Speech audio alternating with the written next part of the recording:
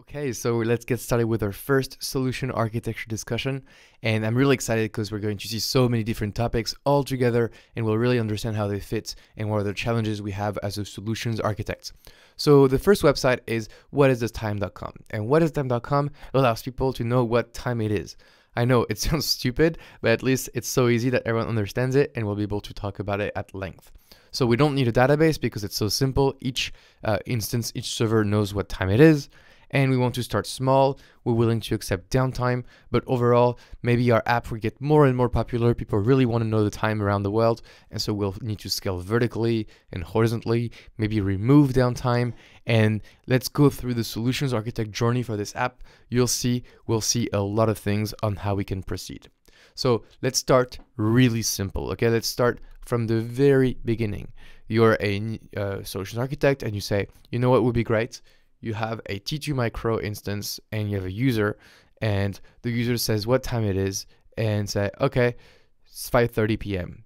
Done. This is my app. So we have a public EC2 instance, and because we want to make that EC2 instance have a static IP, just in case something happens and we need to restart it, then I will attach an elastic IP address to it. So this is my first POC. It's working really great. Our users are able to access our application and we're getting great feedback. So now what's happening is that our users are really having a good time using our application. So they said to their friends, hey, you should also use this application. So another friend comes in and says, what time is it? And 7:30 p.m. And another friend comes in, what time is it? 6:30 p.m. And so we realize here that our application is getting more and more traffic, and suddenly the T2 micro instance isn't enough. And so as a solution architect, we say, wait a minute, maybe we should replace that T2 micro instance by something a little bit bigger to handle the load. So that's called vertical scaling. Maybe we'll make it an M5 large type of instance. So what we do is that we stop the instance, we change the instance type, and then we start again the instance. And here we go. This is an M5 type of instance.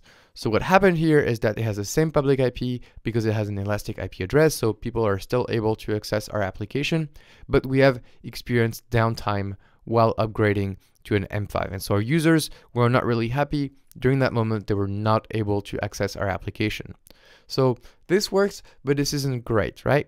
So next, we're going really popular, and it's time to scale horizontally. So we get, remember, this application, M5 has one public IP, elastic IP attached to it, and now we're getting tons of users, and so they're all asking what time is it, and so now we want to scale horizontally, so we start adding EC2 instances. They're all M5 large, and they all have an elastic IP attached to it. So now on top of having 3 EC2 instances, we have 3 elastic IP, and so our users, they need to be aware of the exact values of these 3 elastic IP to talk to our instances. And so that's called horizontal scaling. We're doing not bad, but we see we're starting to reach some limits. Now the users need to be aware of more and more IPs, and we have to manage more infrastructure, and it's pretty tricky, right? So, okay, let's change the approach. Now we have 3 EC2 instances, M5, and let's remove elastic IP because it's something that we can't really manage. There's only 5 elastic IP per region per account by default, so it's not a lot. And so instead, our users, what they're going to do is that they're going to leverage Route 53. So we've set up Route 53, and the website URL is api.whatistime.com, and we've decided it's going to be an A record with a TTL of 1 hour. An A record means that from a DNS like this, it's going to give me a list of IPs. So remember, Route 53 A record is IP. So great. So the users query Route 53, and then they get the IP addresses of our EC2 instances, and they can change over time. It doesn't really matter because Route 53 will get updated. We'll update it and keep it in sync. And so our users are now able to access our EC2 instances, and we don't have any elastic IP to manage anymore. So using Route 53, we've done some good improvements. But what happens is that now we want to be able to scale, and be able to add and remove instances on the fly. And so when we do remove an instance, what happens? Well, it seems like these users on the top, they were talking to this M5 large instance, but now it's gone. And it turns out that if they do a Route 53 query, because the TTL was 1 hour, they're using the same response for 1 hour. So for 1 hour, they'll try to connect to that instance, and that instance is gone. And so here it's not really great, because even though these users are having a good time, and maybe after 1 hour, these users will be able to connect to these two instances. They're not having a good time right now because they think that our application is down, and that's really, really bad. So, okay, so this is an architecture and we see the limit of it. So how can we push this a little bit further? So let's talk about adding a load balancer. So instead, now we don't have public instances anymore. We have private EC2 instances, and we're going to launch them in the same availability zone because we don't know any better. So we've launched them manually. We have 3 M5 large instances, and we are following this course, and we said, okay, let's use a load balancer. And you know what? On top of it, it's going to have health checks, such as if one instance is down or not working, at least we won't send traffic from our users to the instance. So, okay, we're linking the two together. So my ELB is going to be public facing, whereas my private EC2 instances are in the back. And so they restrict traffic between these two using maybe a security group rule that we've seen before, using security group as a reference. Okay, that sounds pretty good. So now our users, they're going to query for whatisTheTime.com, but this time it cannot be a record because a load balancer has its IP changing all the time. And so instead, because it's a load balancer, we can use an alias record. And this alias record is perfect because it will point from Route 53 to the ELB and everything will work really great. And so here we've changed the DNS, but now the users connect to our load balancer, and our load balancers redirects us to our EC2 instances and balances the traffic out. And it's really great because now we can add and remove these instances and register them with our load balancer, and we won't have any downtime for our users thanks to the health checks feature. So really, really good. But now adding and removing instances manually is pretty hard to do. So what about we just leverage something we just learned in this class, and we'll launch an auto-scaling group. So now we have our API on the left-hand side. It's the same thing, Route 53, ELB, but on the right-hand side now, we're going to have an availability zone, and we're going to launch private EC2 instances, but this time they're going to be managed by an auto-scaling group.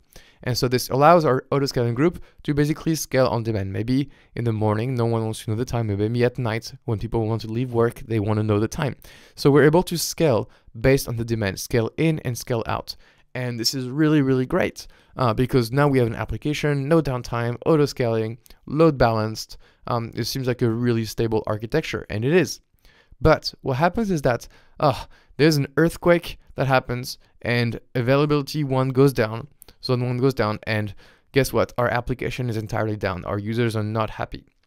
And so Amazon comes to us and says, yes, it's because you haven't implemented a multi-AZ application, and we recommend you to implement multi-AZ to be highly available. So, okay, we say, all right, let's change a little bit the things. Now we're going to have to ELB, and on top of having health checks, it's also going to be multi-AZ, and it's going to be launched on AZ 1, 2, 3. So 3 AZs for this ELB, and our auto-scaling group as well is going to span across multiple AZ, and this allows us maybe to have 2 instances in AZ1, 2 instances in AZ2, and 1 instance in AZ3. And so the cool thing now is that, oh great, like if AZ1 goes down, well, we'll still have AZ2 and AZ3 to serve our traffic to our users, and we've effectively made our app multi-AZ and highly available and resilient to failure. Pretty awesome, right? Okay, how far can we go with this? Let's keep on going. So we have 2 AZ, and we know that at least 1 instance will be running in each AZ. So why don't we reserve capacity? Why don't we start basically diminishing the cost of our application? Because we know that for sure 2 instances must be running at all time during the year. And so by reserving instance, maybe for the minimum capacity of our auto-scaling group, then we're going to save a lot of cost in the future. Whereas the new instances that get launched, maybe they're going to be temporary, so on-demand is fine. Or if we're a bit crazy, we can even use spot instances for less cost, but we might have the instances being terminated. And so it's really interesting, right? Because we've seen an architecture going from a very small application all the way to a, load balance, auto-scaling group, multi-AZ, health checks, reserved instances type of application. And so to me, that's, as a solutions architect, your journey.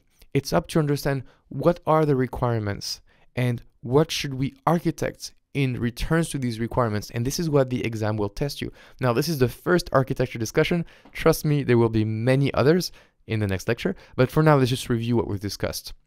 Well, we've discussed, for example, what it is to, for an EC2 instance, to have a public IP and a private IP. Where does it fit in our architecture diagram?